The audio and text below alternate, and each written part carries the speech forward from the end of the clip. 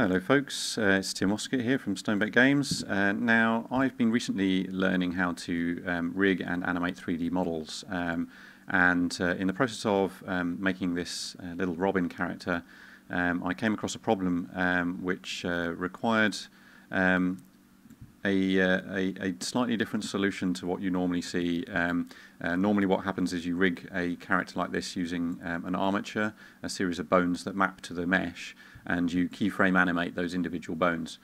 However, the wings were causing me all sorts of trouble, and I really couldn't find a satisfactory solution to getting the wings to fold in a nice, smooth and realistic way. So what I wanted to do today was to show you how I found a solution involving shape key animation combined with armature animation. Now I couldn't find anything really particularly satisfactory on the internet for how to do this, so I thought I would make my own little tutorial video to show you guys.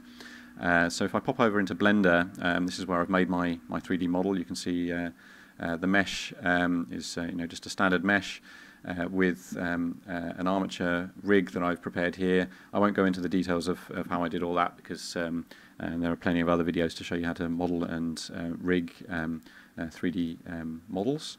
What I will show you, however, is how I went about doing the shape key animation and how I combined it with the how I combined it with the armature animation for various other things. So if you've never seen shape keys before, let me pop over into edit mode. You'll see that in edit mode you build your mesh. This is how I prepared my mesh with the wings extended, and what you can do is create a shape key down here. If you select the little mesh data thing there, and you automatically get a basis key, and then you can create another one which I've called folded wings. Now folded wings was just all I did. In fact, what I'm going to do is I'm going to turn off the armature there to keep it out of the way. All that you do is you take the vertices from your original mesh, and in this case all the wings here were extended, and I effectively folded the wings manually, piece by piece, such that the vertices formed a more pleasing folded wing shape like that. And the idea being that when you're in object mode, you can actually select your key, shape key, and blend from 0% all the way up to 100%, so that it interpolates between those two extremes. And I'll show you from a slightly different angle. Now you can see that this doesn't necessarily create the most realistic transition. So like here, for example, the wings are doing something a little bit funny, but it's at the extremes is the important bit. So it looks great there, and it looks great there. So that's the pose I'm going to basically be using for when I want the model to be flying around in the sky. And when I want it to land and to fold its wings, I transition to this folded wing state, so that I can then have the little robin jumping around and doing the things that robins do when they're on the ground. And the transition between those two will be sufficiently fast that that you really won't see the slightly wonky in-between bits. So you can imagine that if the animation is that quick, you're really not going to notice the difference.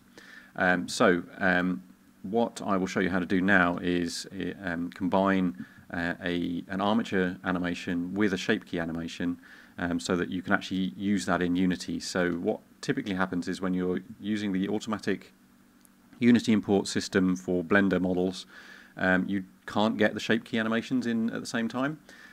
So what you have to do actually is export as an FBX, and I'll show you how to do that shortly.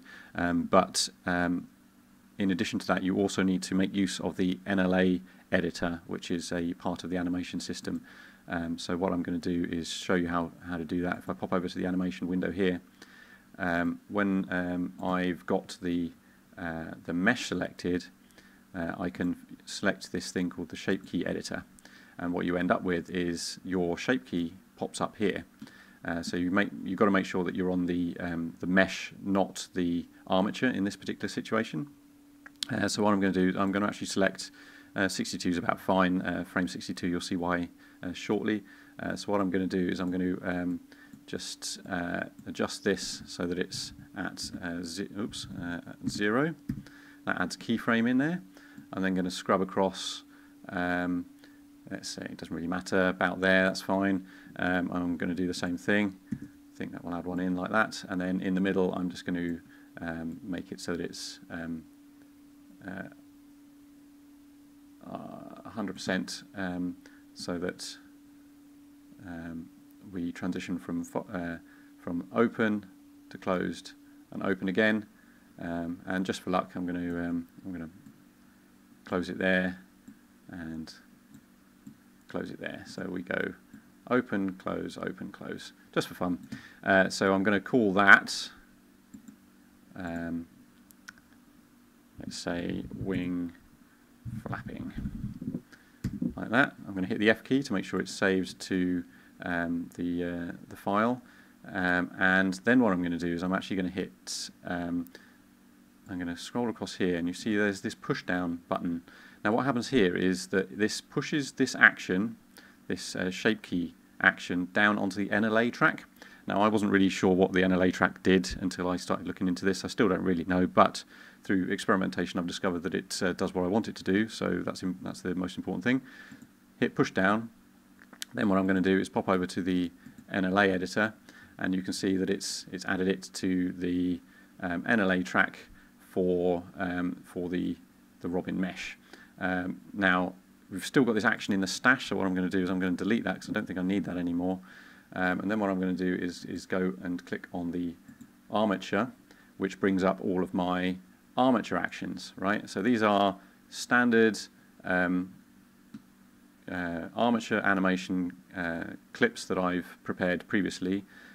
So in fact, if I go back to the dope sheet and go to the action editor, you can see that I've got here bob, look left and look right, which are just the three little clips. I'm not going to go into how I did those because there's plenty of other videos on how to prepare armature animations. So if I pop back to the NLA editor, you can see the reason I'm using this NLA editor is because I can actually drop the individual clips in one long sequence, and these will end up getting chopped up inside Unity so that you've got individual animations as you would normally see when you're in Unity.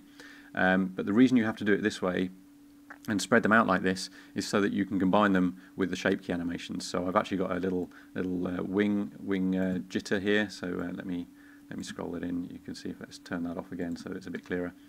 If I just zoom in a little, you can see when I pan across that, his wings just sort of briefly flick out. That's a little action that robins do sometimes. And let's click back on the armature to bring up the NLA track for the armature as well. And you can see what I've done here, where I've got my wing flapping shape key animation that will now be combined with the look left animation. So if you watch closely, he'll look left, flap his wings in and out, then he'll look back to the center, and then you can see the look right animation plays after that. Okay, so with all that done, I've got my three clips, bob, look left and look right, and the two little flappy wing shape key animations. This one will be combined with the bob, and the wing flapping will be combined with the look left. Right, so that's all that.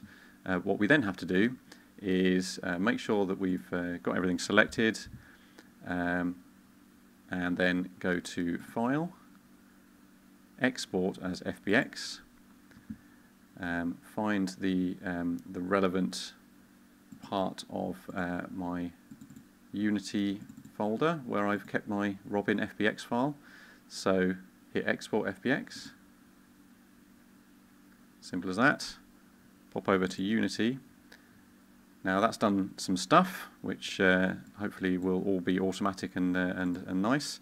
Now when the Robin gets imported, you can see we get all these various animations. We've got the bob, the look left, the look right, and those all come in, and you can preview them down here.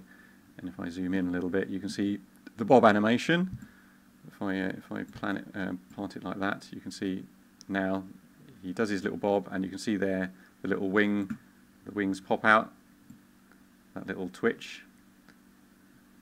And if I show you the, let's first show you the look right, which doesn't have a shape key animation associated with it. You can see it's just him looking right and looking back again. but if I select the look left animation, as I pan across, you can see suddenly that shape key animation gets combined with the look left animation into one clip, because these are now coming from the NLA track rather than the individual actions. So with all that in place, I prepared a little very basic animator, and what happens here is it will play the bob clip, it will play the look left clip, it will play the same bob clip again, then the look right clip, and go around in a cycle like that. That's all that it does. This is just a test for me to see what's going on. And if I just hit maximize on play and hit play, you should be able to see now we've got the little bob, the shape key animation plays, flap, flap, in combination with the looking left and right, or in this case looking left. And there we go. So that's how you can combine shape key with armature animations in Blender so that you can then use them in Unity. It's a bit convoluted, but a little bit of experimentation hopefully should get you something like this that will give you a bit more power over your animations and mean that you don't have to necessarily rely just on a rigged character with an armature. So I hope you found that useful. If you can give me any other suggestions of useful techniques, please let me know, because I'm still pretty new to this and learning it. This sort of video would have really helped me if I'd had it available before I started trying to do this. But yeah, there's probably loads of stuff I've done wrong or missed out. So if you know better, please let me know. And if it's helped you, please let me know as well. That would be really nice. And yeah, hopefully I will. Any other interesting techniques I discover while experimenting with this, I will ensure that I let you know so that other people can benefit. Great, have fun, and good luck.